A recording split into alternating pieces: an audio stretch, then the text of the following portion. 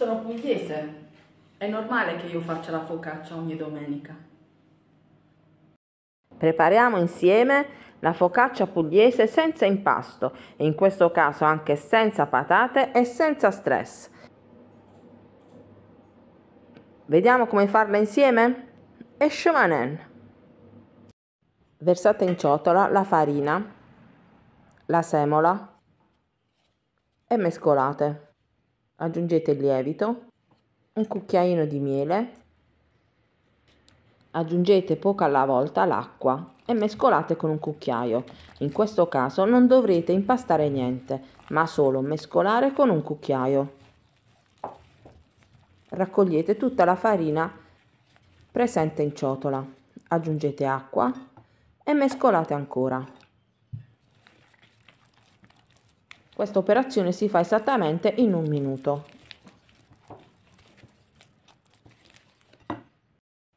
Per ultimo unite il sale, mescolate velocemente.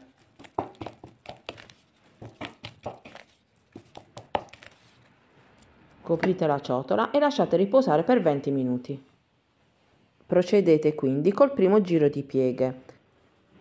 Olio sulle mani, raccogliete l'impasto dai bordi e portatelo al centro.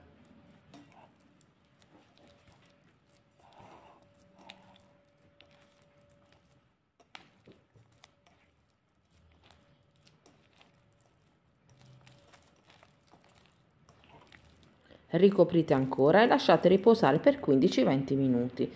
Quindi procedete al secondo giro di pieghe, sempre olio sulla mano e impasto che va dai bordi verso il centro. Piano piano vi accorgerete che l'impasto comincerà a diventare liscio ed omogeneo. Quindi ricoprite e ancora un riposo all'ultimo di 15-20 minuti. Riprendete l'impasto, aggiungete un filo d'olio lungo tutta la circonferenza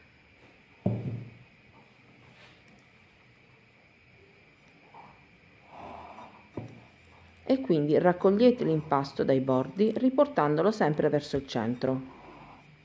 Vi accorgerete che l'impasto, come per magia, è diventato liscio ed omogeneo. Adesso lo lasciamo in ciotola, lo copriamo e lo lasciamo lievitare fino al raddoppio. I tempi di lievitazione dipenderanno sempre dalla temperatura ambiente in casa vostra e dalla stagione in cui ci troviamo. Nel frattempo prepariamo il condimento. Tagliate a metà i pomodorini e condite con sale, origano e olio. Mescolate bene il tutto e tenete da parte. Trascorso il tempo di lievitazione, la focaccia si presenta così, ben lievitata e piena di bolle. Trasferite la focaccia nella teglia a unta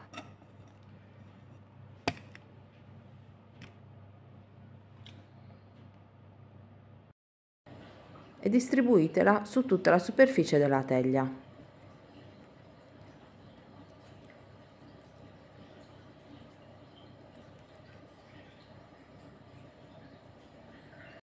Quindi conditela con i pomodorini,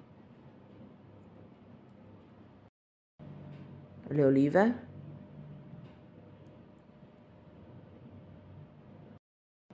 e tutto il condimento venuto fuori dalla preparazione dei pomodorini.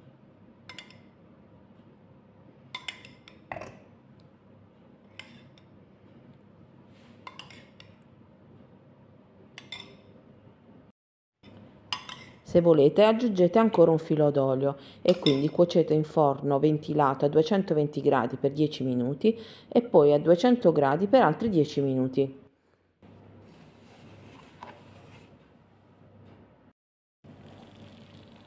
Ed ecco la nostra focaccia.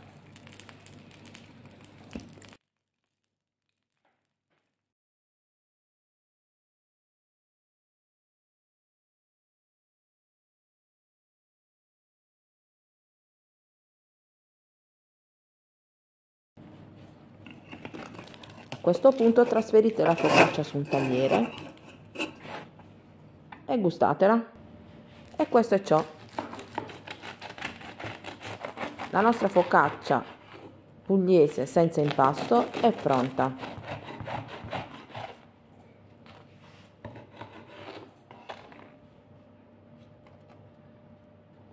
Non vi è venuta l'acquolina?